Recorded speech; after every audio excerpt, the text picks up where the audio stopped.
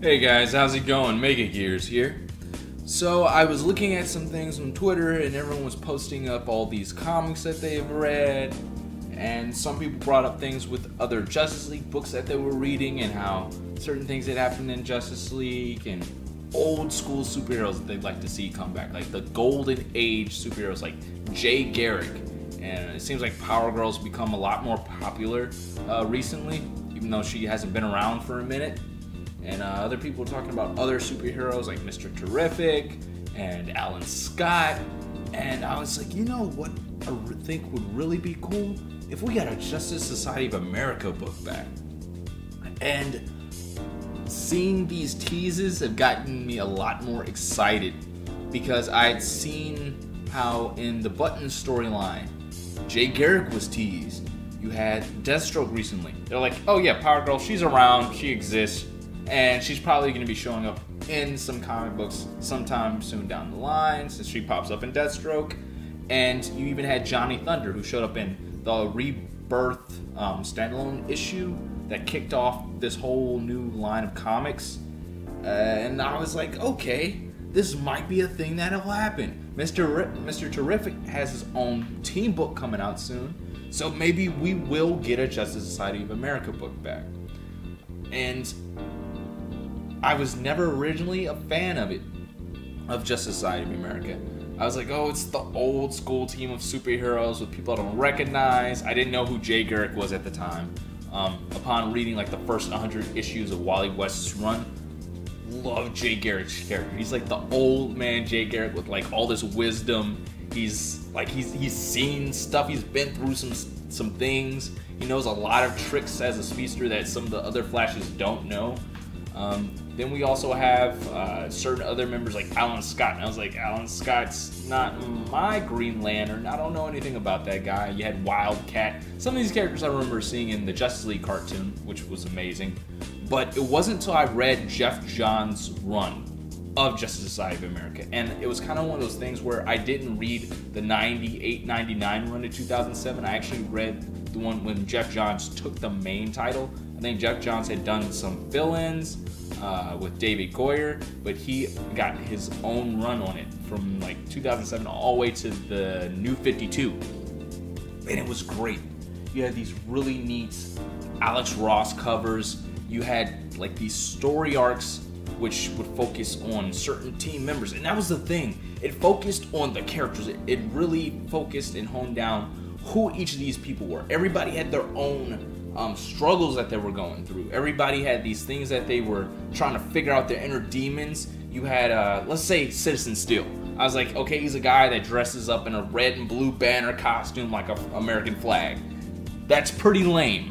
Until you find out that the guy was a football player that had lost his leg and he was just retired out of college. I think he was in college football and he couldn't make it pro. And his life just fell apart and he was like, I don't know what the heck's going on with my life.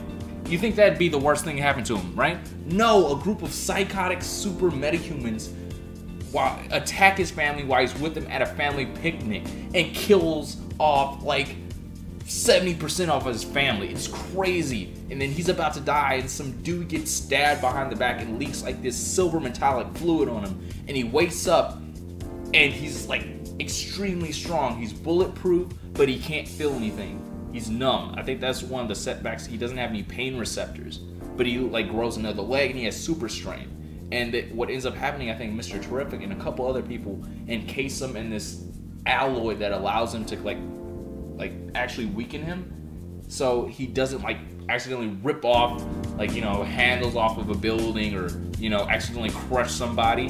So you had things like that. You had Mr. Terrific becoming a member of the JSA, becoming a team lead along with Power Girl. And that's when they had the whole thing when they split off in two separate groups. You had Justice Society of America and Justice Society All-Stars. You had the Magog storyline. So if you had read Kingdom Come, there was just certain things that were supposedly going to happen. It was like this weird prophecy, and the old school Superman from the Kingdom Come universe or Earth comes to their Earth, and it's this amazing moment when Power Girl sees him and she's like, Clark, is that you? And on his Earth, Power Girl had died.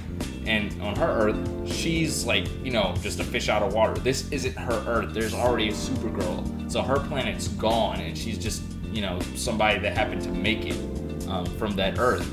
And he's like super powerful.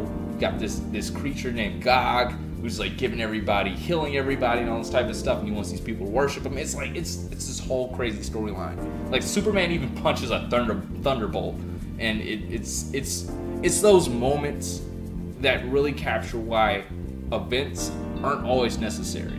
I love events if they're done well, if there's a purpose to them, not when you're just trying to throw it to sell more books. This story had story arcs. There were arcs, like 4 or 5 issues. They move on to something else, another group of the team. You'd have Dr. Midnight. You'd have, what's it, Sandman, Dr. Sand, something like that. You had Power Girl and Star Girl. You had Atom Smasher and a couple other characters. You had Alan Scott, Mr. Terrific, and Jay Garrett go to another Earth where Jade, Alan Scott's daughter, who had died previously, was alive on that Earth. And Mr. Terrific saw his wife that he had thought he had died, but she was alive on another Earth. It was this really neat thing when you had characters dealing with conflict, but also they were just human. They weren't always saving the world all the time. It was just them living their lives as superheroes. It was about focusing on growing and cultivating the next generation of superheroes. So it was crazy because even the Justice League had admired them. It was like, y'all are the group of superheroes that we aspire to be. They would help lead other superheroes, like, this is what we do, this is what's right, this is what's wrong, and this is what a superhero is. And it was, maybe for me, it was just such a big deal because during that moment with a lot of stuff, New 52 and everything, stuff had gotten so dark, so serious. Superman was brooding all the time. All these other characters were brooding all the time. Every time you looked up, it was always the end of the world, and it was just like, can we get something else? So that to me was just so cool. And you got characters that you were like, okay, this is a lame character. And by the time you got to the end of their story arc, I got to know them, you were just like, yo. Like, I didn't care anything about Citizen Steel. After, like, reading Justice Society of America, I'm like, okay, he's a cool character. Still not my favorite character, but he's pretty cool. Wildcat, he's just the guy that's a boxer that dresses up as, like, a cat. It's lame, but he's, like, a retired boxer, and he's, like, been with these members of the Justice Society of America since, like, the old days, right?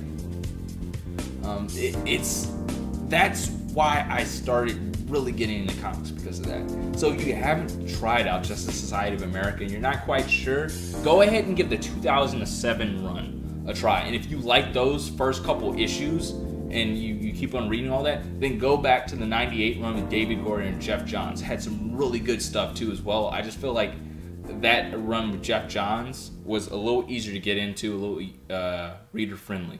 But yeah, guys, let me know what you think. Like, share, comment, subscribe, and I'll catch you on the next.